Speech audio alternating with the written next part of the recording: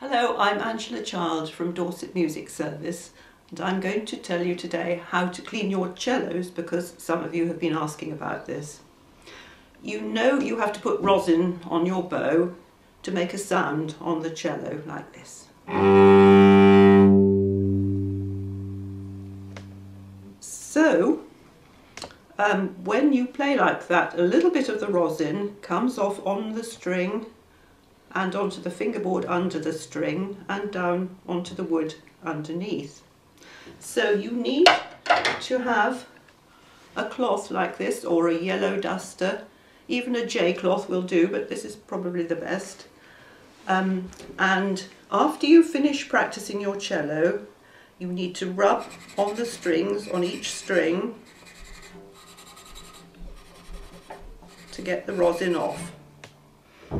And then underneath the strings on the fingerboard.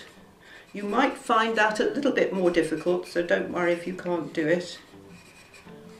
And then lastly, on the wood, underneath the bridge, where the rosin has come down from the strings.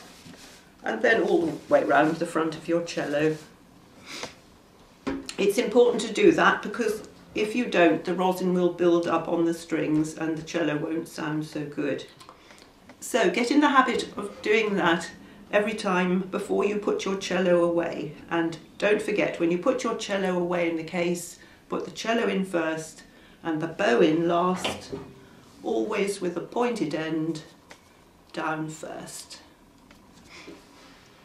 Have fun playing your cello and keep practicing.